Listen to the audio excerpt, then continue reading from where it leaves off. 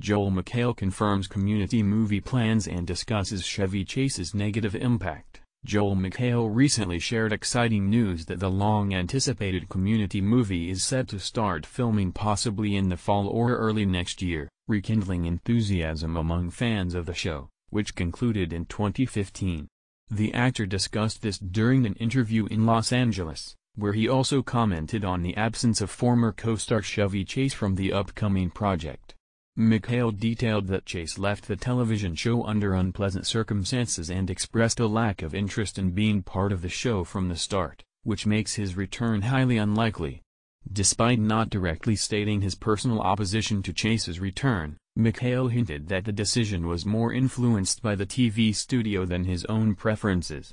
Over the years, Chevy Chase has garnered a controversial reputation within Hollywood, notably for his difficult behavior and conflicts with other cast members, including allegations of making racist remarks towards Donald Glover. These incidents have painted Chase as a bully, a label that McHale suggested Chase himself might not dispute given his generally discontent demeanor during his time on the show. The mention of physical altercations, such as a wrestling incident between McHale and Chase that resulted in a dislocated shoulder for Chase, further cements the strained relationships he had with his colleagues. These factors contribute to the decision against his involvement in the film. Meanwhile, Donald Glover addressed rumors about the delays in the movie's production, clarifying at an Amazon Prime event that his schedule was not causing any holdups, urging the public to ease their criticisms.